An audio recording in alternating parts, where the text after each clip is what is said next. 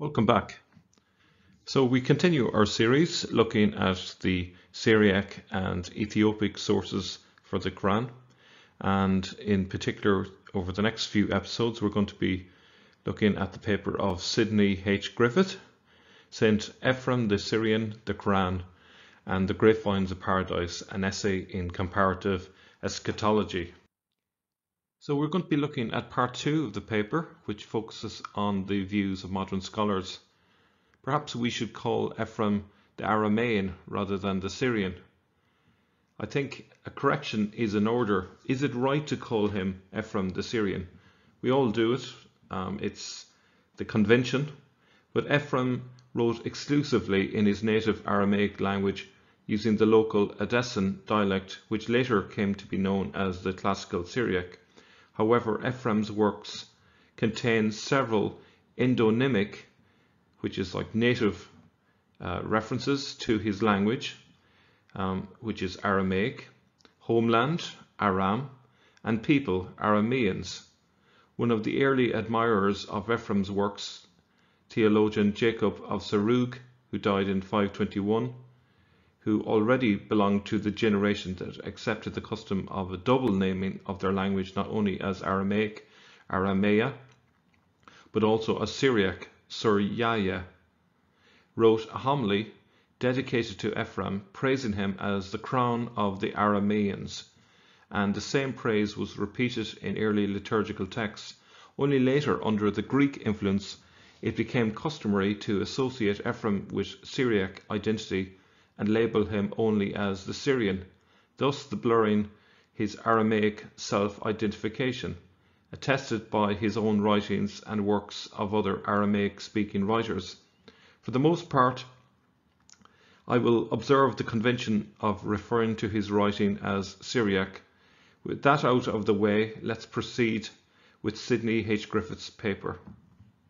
The late Swedish scholar Tor Andrae, 1885 to 1947, is undoubtedly the modern researcher who has to date most systematically investigated what he considered to be Muhammad's and the Quran's indebtedness to Christian eschatology in its Syriac expression. In his seminal study Der Ursprung des Islams und das Christentum, he specifically draws attention to the importance in this connection of Ephrem's Madrashe on paradise, and he spends some time unfolding the connecting themes between these Christian liturgical compositions and the Quran. But before we go any further, what do we mean exactly by Madrashe? We might notice that it sounds very like the Arabic word madrasa, a school. Here in Syro-Aramaic it means a teaching hymn. These hymns are full of rich poetic imagery drawn from biblical sources, folk tradition, and other religions and philosophies. We see a similar eclectic taste for the sacred and the profane in the Quran. The madrase are written in stanzas of syllabic verse and employ over 50 different metrical schemes. Each madrasa had its kala, a traditional tune identified by its opening line. All of these kale are now lost. Might the mysterious letters we find at the beginning of some surahs in the Quran be in fact kalas, i.e. indicators of what tune to sing the passage in? Have you got any thoughts on that? Is that plausible? Leave your thoughts in the comments below. What Andrae perceived was not a direct literary connection between Syriac text and the Quran. Rather, he spoke of one of the same homiletic scheme, and he offered it as his opinion that whatever Muhammad received from Christianity, he got from oral preaching and personal contacts. I think Griffiths is too beholden to the sin that sees of Muhammad as an illiterate preacher. This is a mistake. There is a false dichotomy between literary authors on the one hand and illiterate and oral poets whose preachings were written down by others. I think this led to Andrew Bannister in his book An Oral Formaic Study of the Quran to conclude that the Quran was entirely a performance work that was later written down. A modern example of a lyricist who practiced intertextuality, which is what this is really, is Bob Dylan. He doesn't typically take whole lines from other texts, but more often he simply makes allusions to earlier works, borrows a phrase, reworks an idea, and so on. Therefore, the Quran could be mimicking the homiletic scheme, which you'd expect if the Quran authors were engaged in their work amongst Syriac-speaking communities, but this doesn't need to be only got through oral preaching. It looks to me that it is a mixture of both oral preaching and literary knowledge, which ought to be evident in the rich linguistic vocabulary in the Quran. This is not the work of someone without any literary training. The paper goes on to say, more specifically in regard to the works of Ephrem, and taking his cue from a remark made by Hubert Greme to the effect that in his descriptions of paradise Muhammad must have benefited much from recalling images used by Ephrem, Andrae averred that in fact on this point there is a surprising relationship between Muhammad and the Syrian preacher, and Andrae proceeds to list a number of convergences between the very concrete, even sensual depictions of the Garden of Paradise in Ephrem's Madrashe and passages in the Arabic Quran.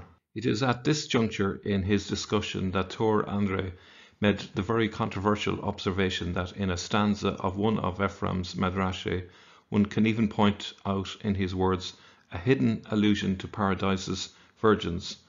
Andrae quotes the passage in his own German translation from Ephrem's Madrasha 7:18. And here I will give a Google translation. It may not be the best, but it will give you a sense of what the passage says.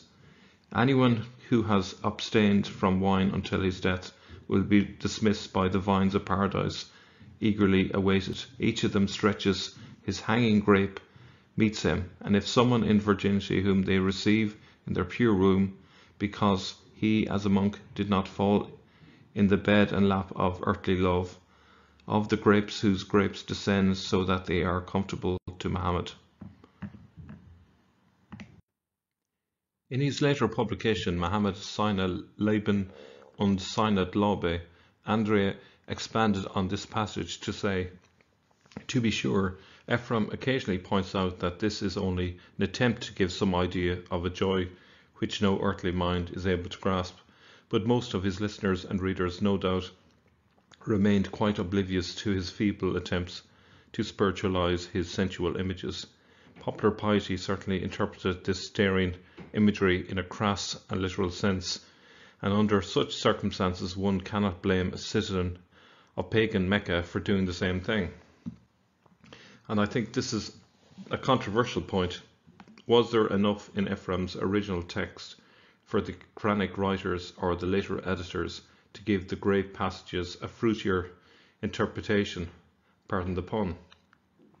Did they decide to move from a literal translation to a more interpretive translation?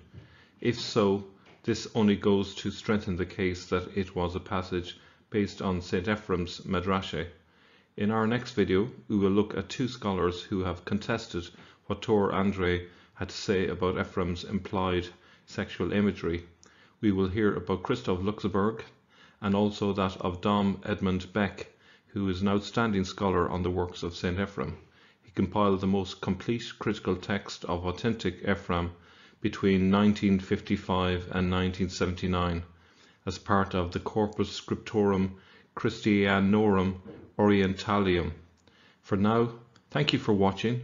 If you found the video informative, please hit the like button, and if you don't want to miss out on future videos, please consider subscribing to the channel. Bye for now.